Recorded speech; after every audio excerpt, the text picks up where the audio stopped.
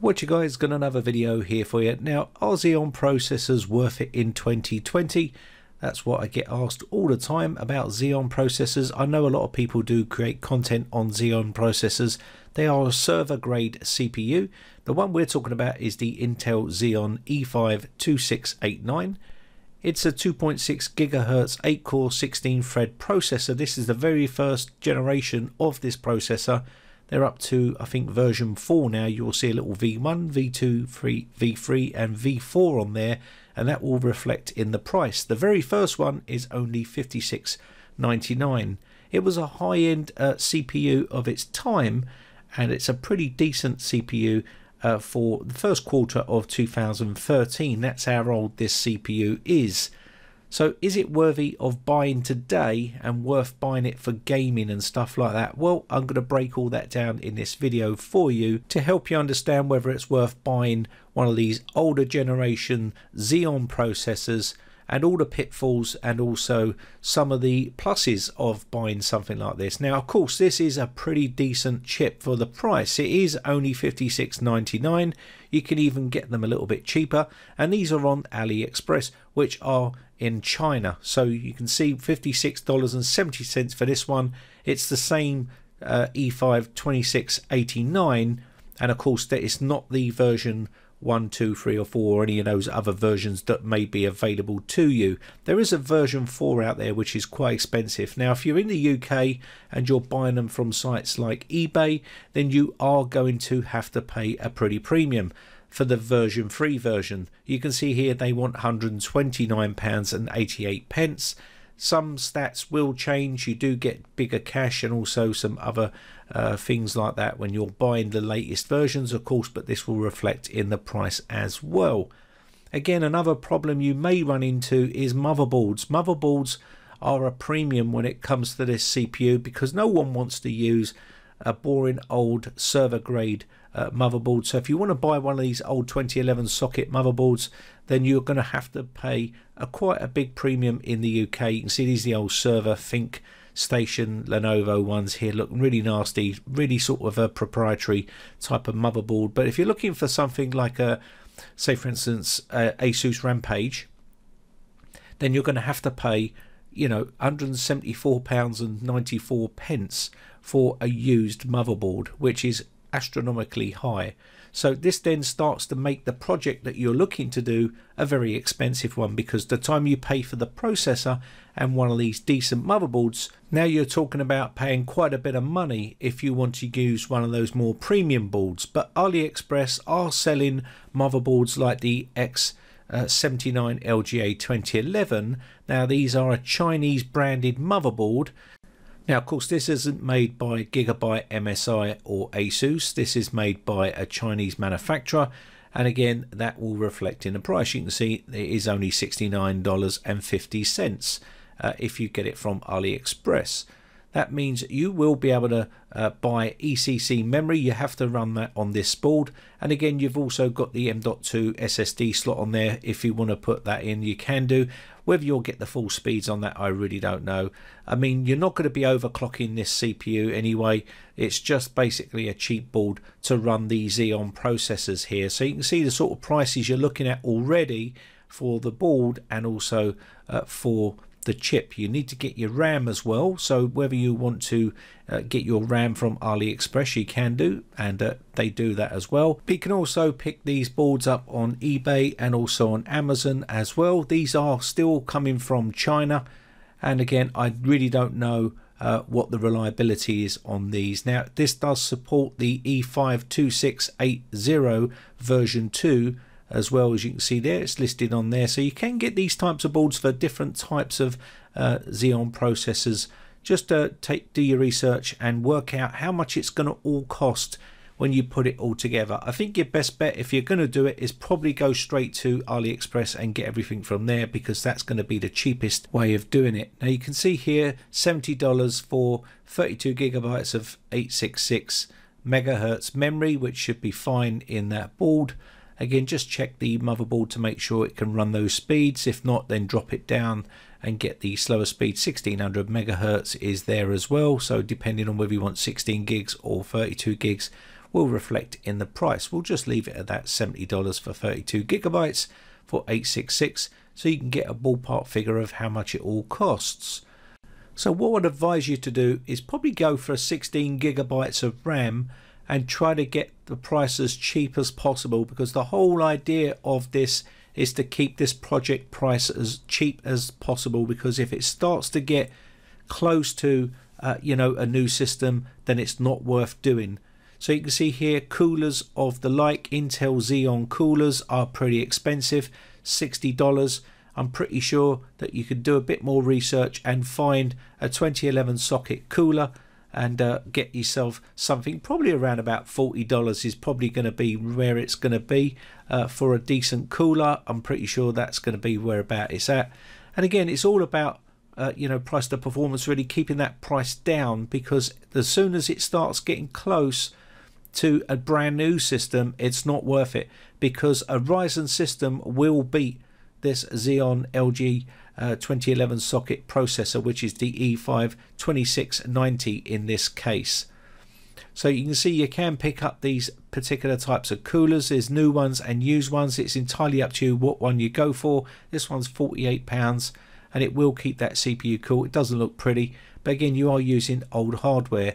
Now, if you don't want to go down the route of picking and choosing your separate parts, you can buy a bundle just like this one, and you can see $185.88 will get you a bundle. It will get you the CPU, the RAM and the board, and that's what it's going to give you. I think that's 32 gigabytes of RAM they're giving you there, all for that sort of price.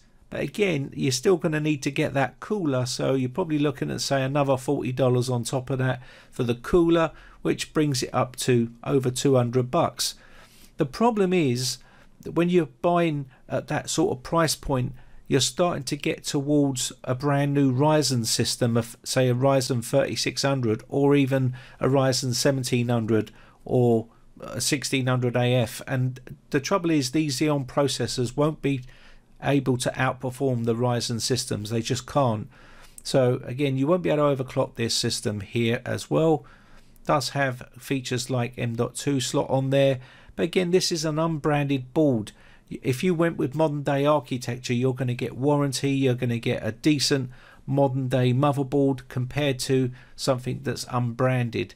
So it's entirely up to you which road you go down. If you go down the used market, AliExpress do offer used Ryzen processors, first gen Ryzen processors like the Ryzen 7 1700, which is quite a good processor.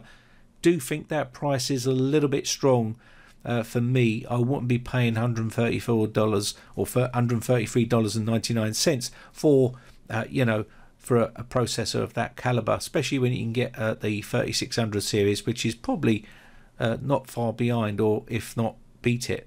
So you can see here, you can get them used as well on places like eBay. So what do I recommend you do? Well, I recommend you go for something like this, where you can get yourself 16 gigabytes of DDR3, say 3200 or 3600 speed RAM, and that will be XMP memory, and it's only say £77.99. If you live in the States, you're probably going to get that a lot cheaper in the States, and we'll do a price comparison in a second, which should show you what you can expect to pay. Again, you can pick up a motherboard for, say, B450, and this is the MSI B450 Tomahawk Max. If you want to go a bit cheaper, you can buy the cheaper brand motherboards, and they should work still fine, and again, it's not going to cause any problems with that CPU when you buy it. Now, I would sort of say go for something like the 3600, which means you're going to have a great upgrade path, a good return of investment as well, because it's a modern day architecture. The return of investment, if you went with, say, that Xeon, is going to be pretty much dead as soon as you buy it. It's not going to be worth anything as soon as you buy it. What are you going to sell it for? I mean, that's the problem. It's all server grade hardware. That's the thing.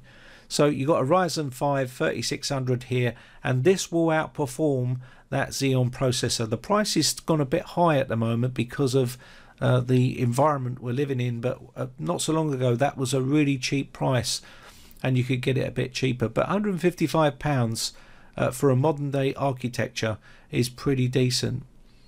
So let's take a look here, and we'll take a look at the pricing. So when I did some research on Amazon.com, you could get yourself a Ryzen system with a 3600 for $309.97.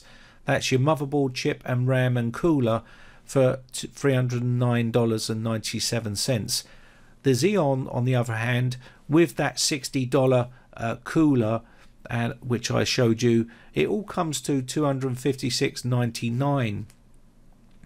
So if you went with that bundle, you'd buy a cheaper cooler, you're probably getting it for around about $220 or something like that. So it's entirely up to you what you want to go for. But personally, my personal choice, it would be to go for the Ryzen system.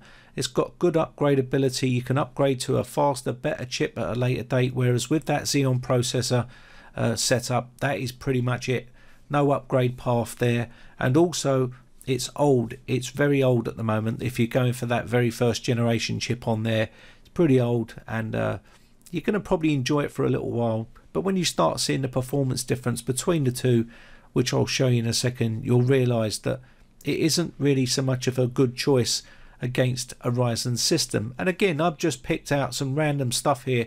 This is the Ryzen 5 3600X here, which is a little bit more expensive compared to the 3600, but this is the only benchmark I could find here with the E5 2689. Now look at the difference there. The total CPU score is 420 for the Ryzen compared to 245 for the Xeon. You can see the 4K frames per second is way more on the Ryzen setup, and also the 2K as well, and also 1080p gaming. You get way more frames. So you have to weigh up the pros and the cons. I mean, this is quarter 2013 Xeon against the second quarter 2019 Ryzen setup. And you can see here the future proofing for the Ryzen is there, whereas it isn't there for the Xeon, which I've already mentioned. And remember, you can overclock the Ryzen system as well, which will make it even more of a beast of a performer compared to the Xeon setup. So here you have your specs here as well for the Ryzen setup. You can see we've got 6 cores and 12 logical cores, and we've got 8 cores and 16 logical cores for the Xeon. 2.6 against 3.8, and then your boost clock here, your turbo clock, is 3.6 gigahertz compared to 4.4 gigahertz. The TDP is at 115 watts for the Xeon and 95 watts for the Ryzen. So we know that the Xeon processor does game. Pretty much most CPUs nowadays with a few cores will game perfectly fine, but you will run into a few issues like micro stutters and the odd freeze here and there because of the older architecture with some modern games. And also you can see there's a massive difference in performance on some games. Some of the games you can get away with like for like, but most of them are going to get outperformed by the Ryzen processor, as you can see here. So just bear that in mind when you're putting all your money into a project. Yes, there is YouTubers out there that promote them and say they're awesome for gaming. They do play games, but if you're getting them cheap, of course it's awesome. But when you're paying the sort of money that's close to a Ryzen setup, it's probably not worth going down that route. Now you can see here, this is a 2690 version 2, and they want $182.50 for that. So once you start going up in the versions, it will start costing you more money, and the performance isn't vast amounts of difference. So it really comes down to what you want to do with money. So putting up the Ryzen 5 3600X against the 2689 version 4, which does support, I think, DDR4 memory, you can see even then it still gets outperformed by that Ryzen 5 3600. So you can see there's quite a big score difference there, and this is with the latest version of Xeon 2689 version 4, which I think supports DDR4. I'm pretty sure of it. I think it was a 2016 version of processor, so you can still, even then it still gets beat, and that's a $2,723 processor in there. Now when you buy in a bundle like this, and remember, that's quite an expense that you're laying out there. You still have to buy a cooler and everything else, just like you would with a Ryzen. but when you put the cooler on there, it's probably going to be around about 220, 230, something like that. And then you can put that all together. So 230, you can put that money straight towards a Ryzen build if you wanted to, and get something a bit more better and future-proof. Now, when it comes to selling this, what are you going to get? Return of investment. You're not going to get a lot, because you are actually selling an old server grade CPU, and you're going to have to be honest and tell that customer it's a server grade CPU, server grade memory, and of course it's an unbranded motherboard, a Chinese motherboard. And how long is it going to last? We really don't know. So you're going to have to be a bit more open when it comes to selling it. Now, of course, if you've got a full-blown system, which is a Ryzen 5 3600 system, and you put that up for sale, that will sell like hotcakes. It really would. And also, again, it's all about how much it's cost you to build it. How much are you saving by building an older system like that compared to a modern day system?